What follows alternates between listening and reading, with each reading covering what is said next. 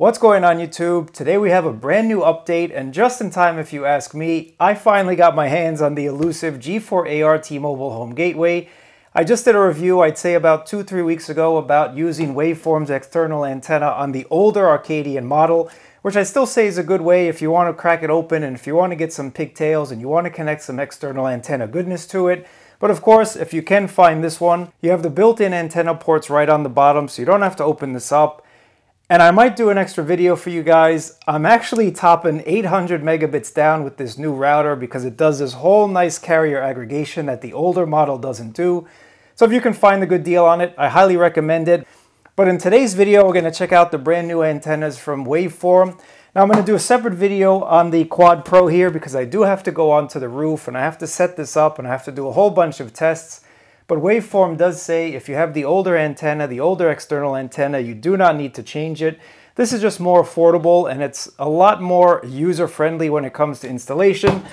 But as I said, we're not going to deal with that one. I'm going to do a separate video about that one, but I am going to show you the brand new QuadMini.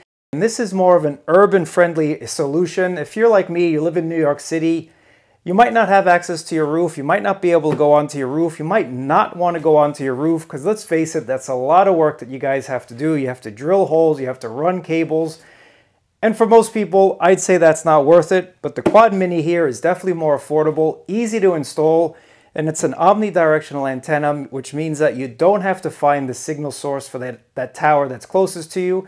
It's going to do the work for you. It's going to basically do that 360 antenna thing that the G4AR does already. And I can recommend this again if you don't want to run cables, you don't want to jump on your roof, you live in an apartment, you're renting instead of owning, and you just don't want to do a lot of upgrades that you might have to get rid of when you move. And it definitely is on the thinner side.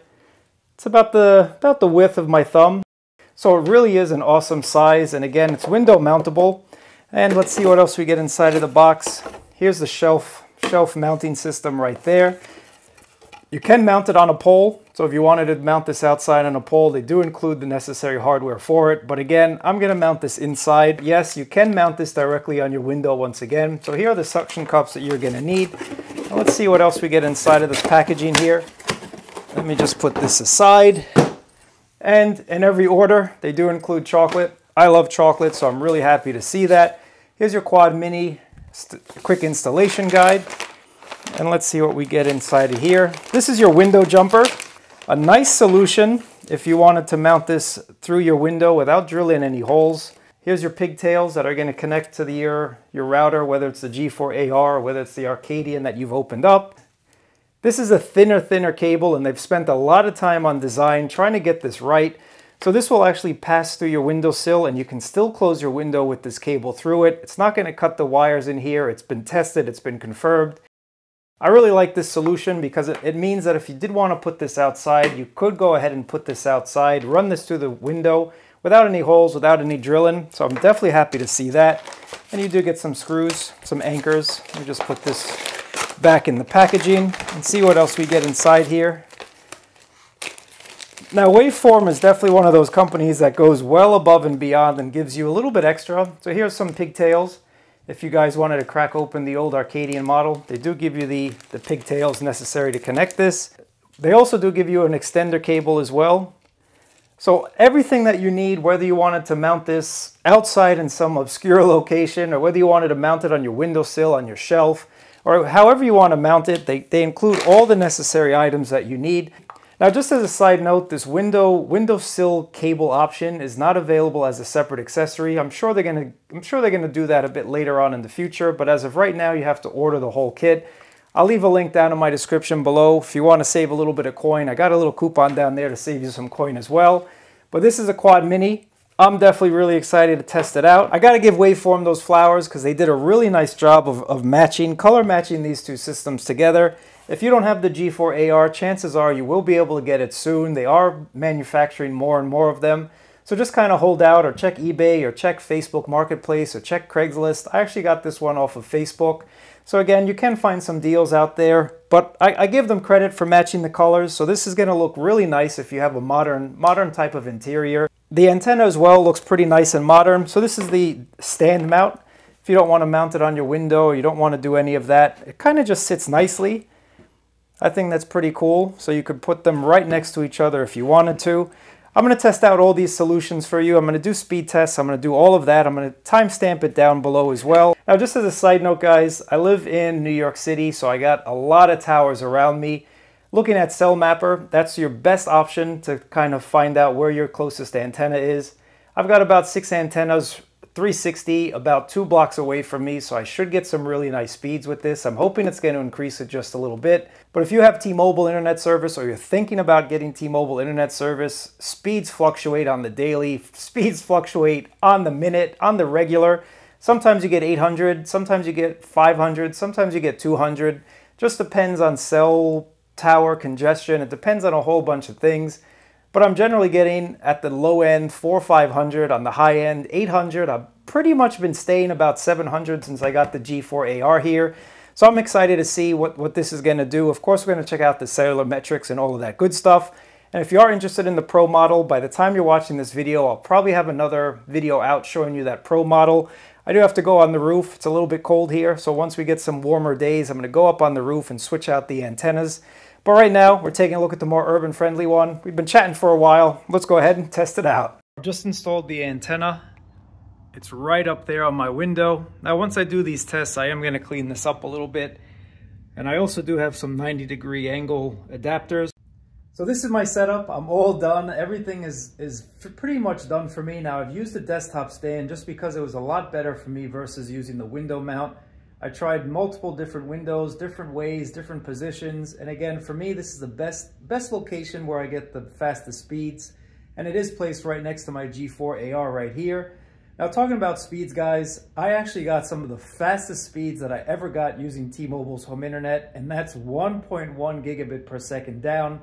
I never thought in my wildest dreams I would get that speed from T-Mobile's home internet. Now, if you have T-Mobile's internet, you know speeds vary depending on the time of the day, congestion, and everything else that goes on with wireless technology. But overall, I'm still getting between 5 on the low end to an average of about 800 on the high end. Again, I do touch 9, I do touch 1.1 gigabit per second. That is rare, that's not sustainable, that doesn't happen all the time. But it is possible, and that was the only time I got it was when I connected my QuadMini here. So you are going to see a benefit when it comes to some speed. Now in my area, again, if I show you outside my window, which I'm not going to do because then it's going to disclose my location, but I've got about 4 antennas that I can personally see, whether it's through the window or if I head up to the roof. So I'm actually in a very, very good position when it comes to 5G home internet. Now your results may vary. I'd suspect if you live more in the countryside and you're struggling to get a strong signal, this is going to help you immensely. And again, the price is right and it's a very easy installation. You don't have to jump on the roof. And because of its size and portability, you can actually carry it with you around your house to see where you get the best speed versus having a roof-mounted antenna where you really have to get that position, climb back down, do some speed tests, go back up, you get the point. So I would recommend the QuadMini again. I think it's an overall better solution, but your results might vary. If you're deep in the country, of course, having that external antenna is going to give you more connectability is what I'm going to call it. A larger antenna, you're going to be able to capture more of that signal. But if you already have decent speeds, if you already have relatively good metrics and you just want to give it a little bit of a boost, definitely check out the QuadMini. So now I could show you a whole bunch of different speed tests, but that's not the whole point of this. The whole point is to check out the QuadMini antenna. And my metrics have improved just a little bit as well. Just a couple points in improvement when it comes to the Mini. Now, I'm in a very special location once again. Your results are going to vary, but test it out. I think it's going to be worth it for a lot of people there. Now, let's just do one speed test really quickly. We're live. We're connected to Ethernet. Now, all my other speed tests that I showed you, I was sitting right next to my router, so you're going to get the same speeds over Ethernet versus just standing extremely close to that Wi-Fi 6 router. This is a computer connected to Ethernet. Right now I got about 600, and the time is 3 o'clock, so it's midday. Let's go ahead and do one more speed test and see what we're going to get. I just got a speed test of about 700. Once again, this is T-Mobile's home internet. It varies. It really does depend on a lot of factors. My other speed tests, I was in the Bronx. I think I was. Now I'm in Brooklyn. So I'm getting still a very respectable 620 megabits a second down. My upload is 130. And my ping has improved using the QuadMini antenna as well. Let's just go ahead and do one more, see if we're going to get anything a little bit better than 620. I know I'm being a little bit on the selfish side. This time around, we got about 440. And my ping is still about 60. Now you see my loaded ping went down to about 50, so a big improvement there from the hundreds that we just saw a little bit earlier on. Well, from that last speed test, we'll just do one more.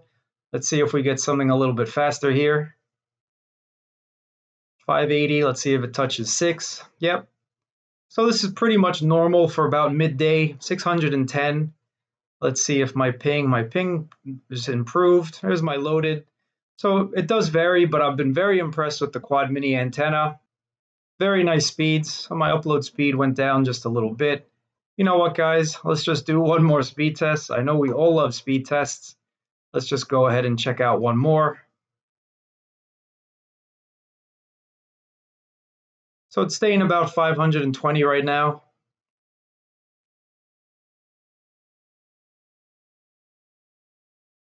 And my upload improved to about 110.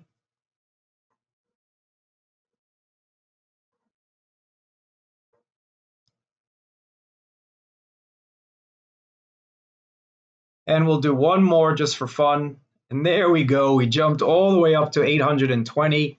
That's what I'm talking about. I like to see the 800s now. I know I'm definitely spoiled at this point after installing that antenna, but I like to see 7, 8, 9. I even love to see when I touch that gigabit speeds. I'm willing to bet sometime in the future we're all going to get gigabit speeds from T-Mobile's home internet service. 820, should we roll the dice one more time? I'm a gambling man. I'm going to roll the dice one more time, see if we get something a little bit faster. And womp womp, we're back down to the 500s, about 530. In any event, that's still a very respectable speed. But that's basically it. If you're looking for a nice solution, I would highly recommend the QuadMini. Give it a try, give it a whirl. Let me know what your results are down in the comments below. Let me know what speeds you're getting as well.